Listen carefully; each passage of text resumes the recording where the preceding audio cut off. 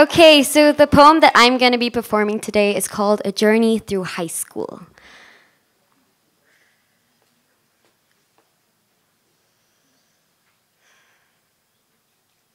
The chains of middle school nightmare are cast off, and it's 3, 2, 1, blast off into this wild world of weird normalities, commonly referred to as high school.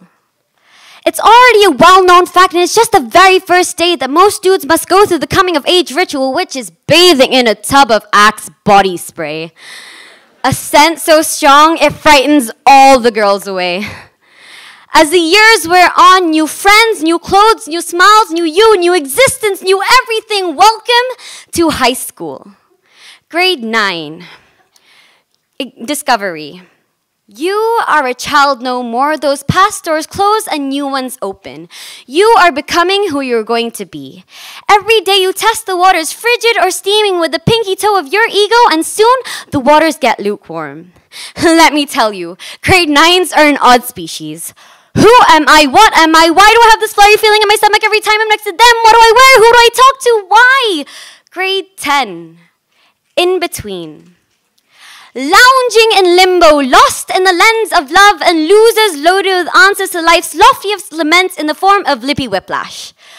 What do you mean I have to start planning out my future? Are you kidding me? What do I want to be when I grow up? A pirate. Yes, most definitely a pirate. You feel like a pirate, no longer a lonely sailor, but not yet a proper privateer. A troublemaker. Such is the way of 10th graders, that, and the drama. She's dating him who hates them because they pissed off the guy that's dating her, and she's dating her, which is weird because she was in 11th grade. Comfort. Dilemmas and drama blur behind routine as you know who you are and maybe even who you will be. A dawning realization that this is actually a precipice.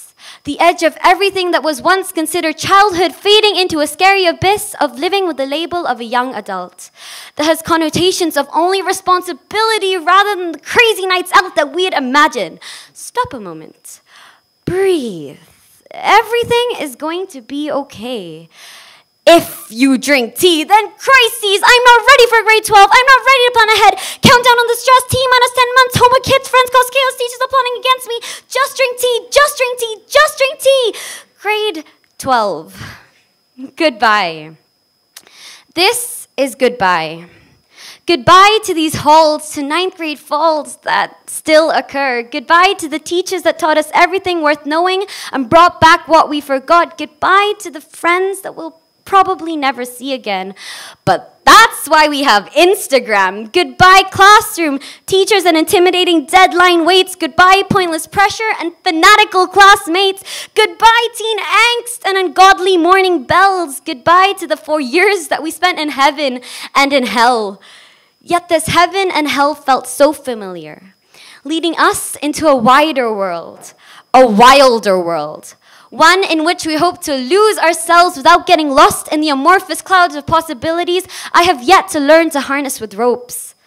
But until we find ourselves, this is grade 12, an end to the journey of high school. Thank you.